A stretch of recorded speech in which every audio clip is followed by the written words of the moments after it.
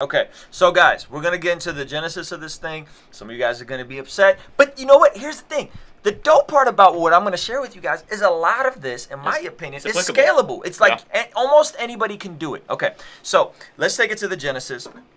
NF signs with Exist Records. Shout out to Rapzilla, my man Chad's in the live stream. NF signs with Rapzilla. Check out the original look. Okay, this is 2013. This was announced March 21st, 2012. Sounds about right. Okay, 2012. Now, who was on Exist at the time? You had The Truth, you had Ambassador, and a couple other artists. Okay, they announced this tour that they were all going on, the Amaze tour. And that was his initial thing. Now, he had been signed a little bit before this. By the way, when somebody signs, it takes a little while for them to make the announcement. Okay, so he's been signed for a little bit on Exist. We knew Exist was already kind of booming, and you had Ambassador and The Truth, who were flagship artists in Christian hip hop, who kind of needed to restructure and rebuild their careers. That's a whole nother video for a whole nother conversation. And Christian hip hop was in a weird time. Yes. At that place. I mean, this was pre Reach Records' golden era. Yes. Yeah. You know? Yeah. So he signs, okay, boom. This is what he started with. Now, after he signed, we started hearing a little bit of his music, right? We started hearing a little bit of stuff. And then what was the most notable thing that everybody kind of acknowledged very early on? It sounds identical to Eminem. Okay. Sounded more like Eminem back then than he does now, I think. Right. And we're specifically, you can go back, you can listen to his Moments album. The beats sound like they're from 2004. Mm-hmm. You know, they sound like they're B-sides from Encore or something. Yes. And I mean, it's got that. He's imitating the diction. Yes. You know, everything. Yes. And here was the deal. He was from Michigan. He was from the same area. So a lot of it is like they had very legitimate, common, you know, shared environmental pressures. Mm-hmm. You know, like the same environment that shaped Eminem kind of shaped NF. Yep. Like legitimately. Yep. He's on Exist for like a few years. Mm-hmm.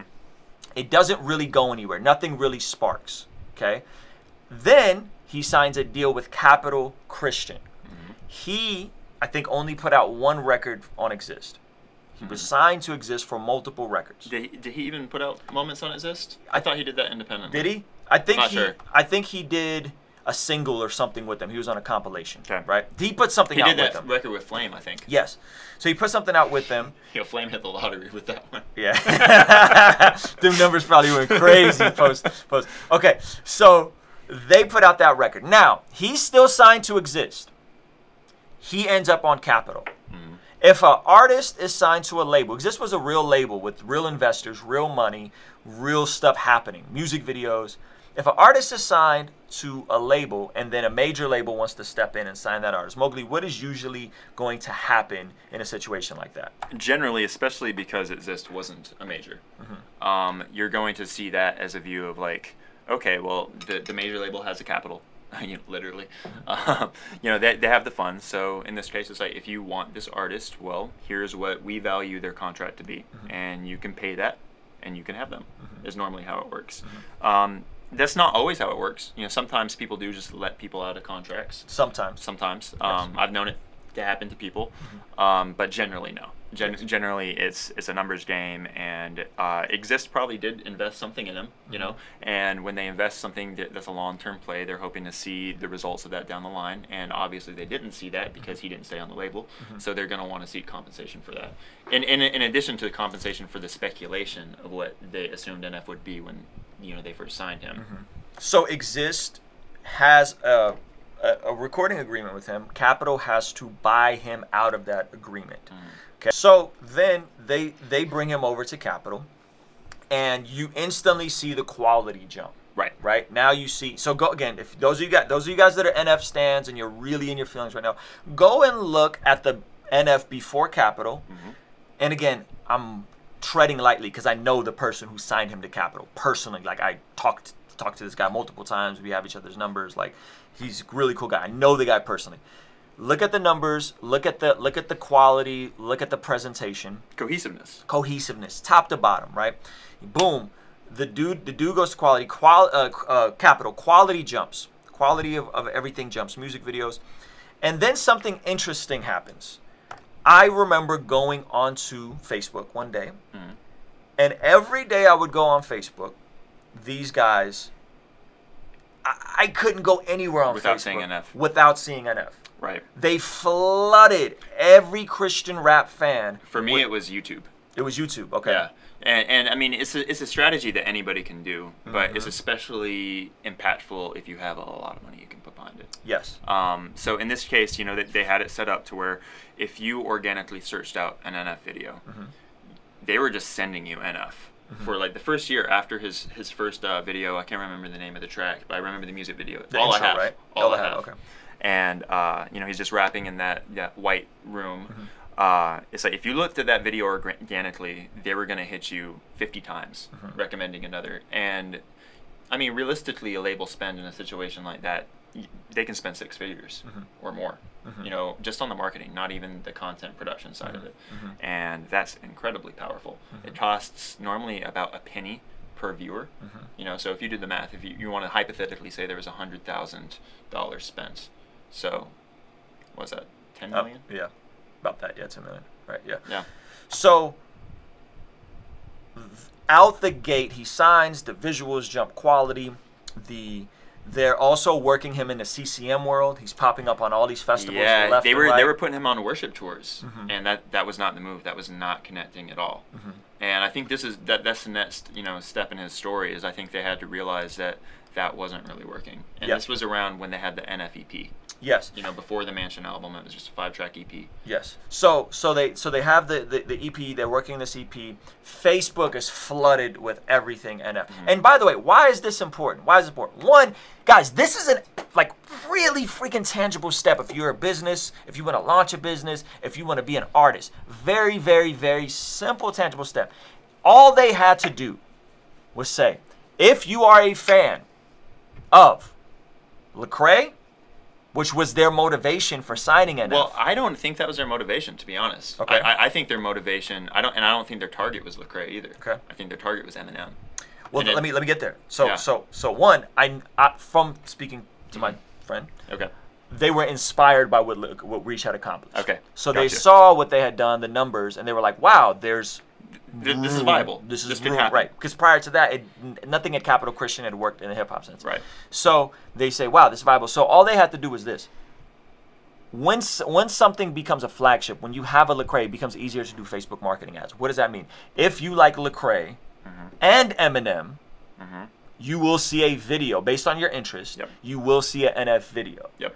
If you like Rapzilla and NF, Rapzilla and Eminem, you will see a NF video. Yep. This was nonstop because now there was already a predetermined micro tribe of artists, of interest, of communities that Right, they and just, that intersection is very powerful because not everybody Huge. that is an Eminem fan, which is how many millions of people. Yes. Not all of them are going to be into a Christian artist. Yes. Like especially an Eminem fan, not going to Right. be into a Christian artist. But at the same time, not every Lecrae fan is going to be into an NF. Right. But somebody that's into Lecrae and Eminem NF is Eminem is extremely likely. And this is a strategy I've employed it myself. We'll get there.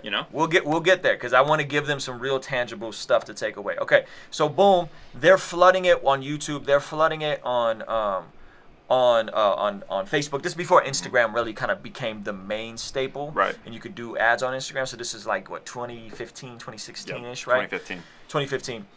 So out the gate, you're talking about one. There's now we're talking budget for the production value, right? They spent a lot of money on some of those videos. Which, if you're doing independently, it doesn't cost that much. Yes. I mean, we're talking maybe you could do the same thing for maybe 5% of the budget of what they were spending. Yep.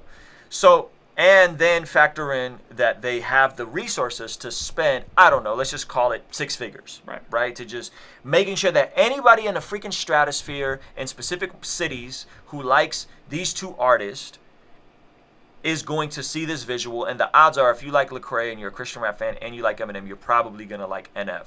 And this is also a working formula from a decade prior with the success of KJ52, who wasn't signed to Capitol but was also a Christian version of Eminem. Right. Dear Slim. Dear Slim. Now, let's take it to step 2. Then all of a sudden, somehow, in this timeline, he signs a management agreement with Chris Walton. Chris Walton is the manager for the pop rock group 21 Pilots. Okay, founder of Element One. Okay, they were the hottest rock band of 2016. 21 Pilots. Chris Walton. So that is a huge piece in this story. Huge piece. That you go from being a Christian artist in the Christian world, touring Christian festivals, touring Christian. Not connecting. Yeah, not touring with for King and Country. Yep. Capital Kings. Yep. And then your manager is the same manager for 21 Pilots, right? Who were going bananas at the time. It says they were the hottest rock band of 2016. Yeah. And this is right in the middle of this. This is 2015, 2016. So you have the budget for ads. Well, first of all, you have a machine that's a real label with like real capital, pun intended. You have the budget to make the visuals better. You have the budget to spend a ton on ads, YouTube ads, Facebook ads, and then the last piece in the puzzle becomes Chris Walton, manager of 21 Pilots, founder of Element One. And soon after, Caroline came into the picture from there as well. Yeah, I'm not sure when that happened. I've heard mixed things about it. They started putting that on the thing or whatever. I think Caroline came into it with his second studio album, if I remember. After Mansion. Yeah, I don't know. Again, I don't want to speak on what I shouldn't speak on publicly. Right. So, but what we do know publicly is that he did end up on Caroline. And for people that don't know, Caroline is like a management subsection of Capitol Records. So, and this is really important, especially for artists that are weighing a record deal, because a mistake that a lot of people do is that they see a giant corporation stamp something on it, and then they think that, oh, if I sign with this giant corporation, I'm going to have access with the same team. That's not the case. Because the music business comes down to key players, key individuals, key movers. And in this case, like this guy, Chris Walton, like it's this guy. It's just this one guy. It's not a management firm. It's one dude. And when there's a manager or a specific A&R, a lot of times it's one dude that has influence in one niche. And that niche is right for one artist. So if you sign to the same label under the same corporation or the same umbrella, it doesn't mean you can get anything close to a similar experience. So I think that's a huge part. Caroline is so instrumental in his tale of capital as well. So so you go from Exist, then you go to Capital Christian. Now you got budgets. Now you got marketing dollars. Then you go to Chris Walton, and now you got Caroline, which is also who distributes Migos and Quality Control and so on and so forth. And at that point, his tour was starting to pick up as well. He was starting to drive the hard tickets. The YouTube ads were doing work. Like I think after the first album, he was already up to like 100,000 subscribers on YouTube. And YouTube is extremely valuable because when you get tapped into YouTube, that's like, to me, I still think that that's one of the most valuable communities to be a part of. I mean, YouTube is TV.